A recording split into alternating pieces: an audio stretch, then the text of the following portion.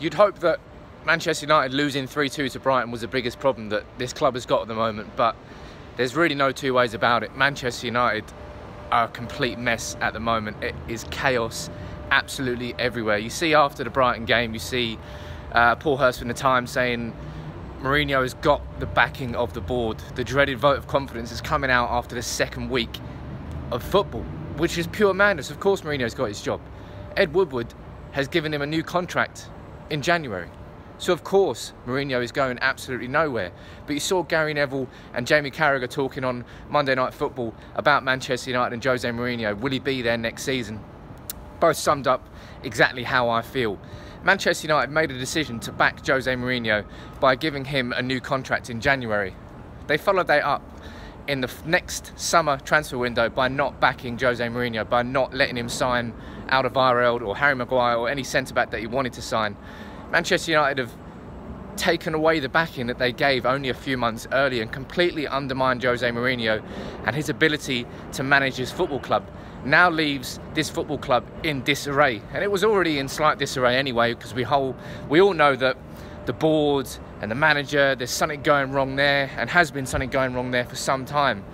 But this morning we've now seen Mr. Mino Raiola, everybody's favourite football agent, coming in and stirring the pot even more so. Goes on Twitter and just attacks Paul Scholes.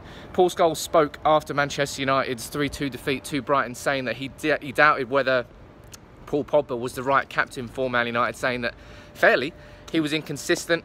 He is inconsistent. He was fantastic against Leicester. He was poor against Brighton, but let's be honest, so was every other player.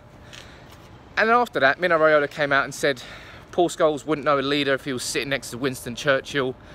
Mino Raiola, shut the fuck up. Really, please do.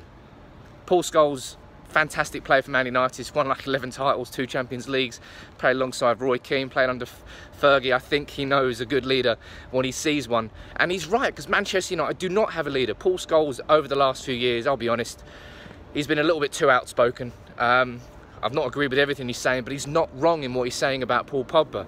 But Mino Raiola is coming out now, and all he's doing is stirring the proverbial pot. He's just gone on Twitter to cause a shitstorm, cause chaos, and air Manchester United's dirty laundry in public. And now Man United look like an absolute shambles of a club. You see clubs like Bayern Munich and the likes who are run so well and so cleanly, and then you see Man United and what's going on at the moment. And it really doesn't look very good for us, does it?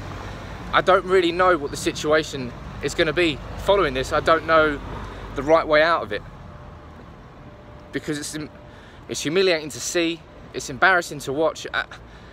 I don't know what to say next, because what's the reaction from this Mino Raiola situation? Do Manchester United come out and attack Mino Raiola, who is the agent of one of their most important players? Absolutely not.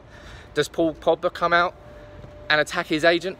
Absolutely not, because he earned him the move to Manchester United. He earned himself a hell of a lot of money, and he earned Paul Pogba a lot of money.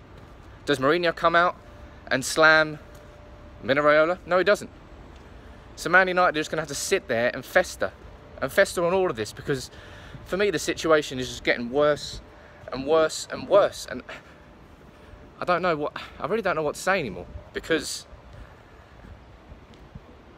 the football's not right. Mourinho is manager at the moment, but things just aren't looking good, and you don't need Mino Raiola stirring up the fucking pot, which is exactly what he's doing. That is the only reason he's doing that. He's not doing that to try and help Paul Pogba in any way, shape or form.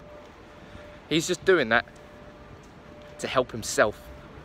And you see, even Mike Phelan, former Manchester United assistant manager Mike Phelan, came out and he attacked Mino Raiola and his intentions, saying, look, players used to be assessed for a transfer on their ability, not on Mino Raiola and their agents stirring up the pot and causing chaos in the press. I just don't know what to say anymore, because I've been out of the loop for a couple of weeks, as you all know, because I've been on getting married and having a honeymoon. I've come back, and it was after that Leicester game, you know, there was positive feelings all round. Really, there was positive feelings. Manchester United beating Leicester, Paul Pogba looked excellent, Luke Shaw scored his first goal. Then 1 week later, we go and lose to Brighton. Yeah, these results happen. We go and lose to Brighton, it doesn't matter. hopefully we'll beat Spurs and we'll put that to bed. But now, within that 1 week, we've gone from being positive against Leicester to the whole world is blowing up in front of our faces. 1 week later, after one loss, is Mourinho going to be manager next season? What's going on with Paul Pogba? What's going on with Ed Woodward and the club? The club have embarrassed themselves, as far as I'm concerned, by not backing Jose Mourinho the whole way. You know, if you are going to keep him and you are going to give him a new contract, you can't then decide a few months later, you know what? I'm not going to give him any money in the transfer window. I'm going to let him do what he wants with the current squad. There's no point. Exactly, Gary Neville summed it up perfectly as well. If you're going to build a house, build the house. Don't half build it and then go, you know what? Change my mind. Not going to build it anymore. Because that's what Manchester United are right now. We're a club in complete limbo. The reason Jose Mourinho was brought in was the correct reason. We had 1 year of David Moyes. It was an absolute shambles. We finished 7th. We brought in Louis van Gaal, and then he had that exciting World Cup, you know, beating Spain, what was it, 5-1, finishing 3rd. Things were looking positive. Louis van Gaal came in, and the positivity went quite quickly. 2 years of lacklustre, slow, boring, turgid football forced Man United into a situation. They went and got the serial winner in football. That's Jose Mourinho. They brought him into the club. First year, what happens? We win 2 titles. We won the Europa League, and I think we won the League Cup. That's what happened in Mourinho's first year. Second year, he came second to an anomaly City team who broke all the records. Anybody would have come second to that.